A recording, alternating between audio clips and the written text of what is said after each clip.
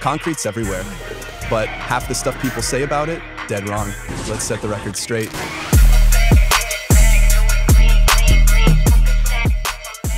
Myth number 1, concrete dries to get hard. This one comes up all the time.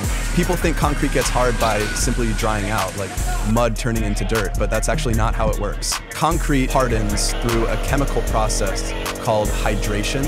When cement, which is one of the main ingredients in concrete, mixes with water, it reacts chemically, not just physically, to form a hardened mass. That reaction is what makes concrete strong. If concrete dries out too quickly, it can actually stop curing properly and end up weaker.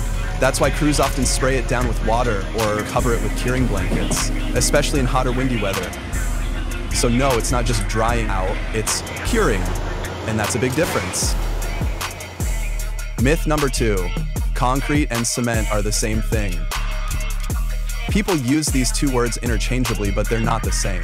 Cement is just one ingredient in concrete. Think of it like baking a cake.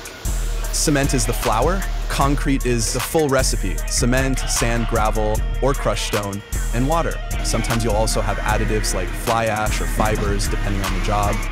So when someone says that cement sidewalk looks great, they technically mean concrete. You don't walk on cement, you walk on concrete. Myth number 3, concrete gets stronger forever.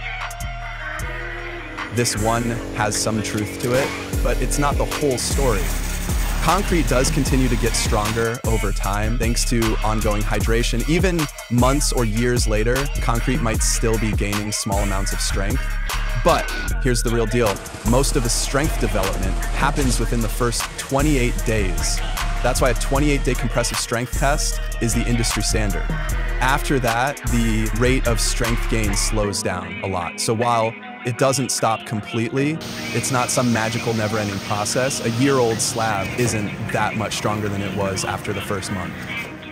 Myth number 4, you can pour concrete in any weather.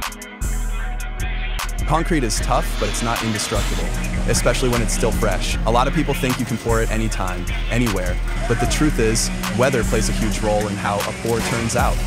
In hot weather, concrete can set too quickly, leading to cracking or a weak finish.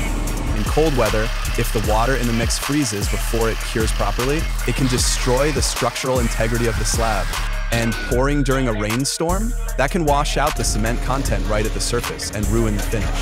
That's why good crews plan around the forecast, adjust the mix design, or use things like accelerators, heaters, or curing compounds to adapt to the conditions. Myth number 5, cracks mean bad concrete. Let's be real, everyone's seen cracks in concrete and assumes something went wrong. But guess what? Almost all concrete cracks. Concrete shrinks as it cures and dries, and that shrinking creates stress. If that stress isn't controlled, it cracks wherever it wants. That's why we use control joints, those lines cut or tooled into the surface to guide where the cracks happen. Random cracking, that might mean poor joint placement, curing issues, or a bad subgrade. But the presence of cracks alone doesn't automatically mean the concrete was bad. Some of the best slabs out there have cracks, they're just managed correctly.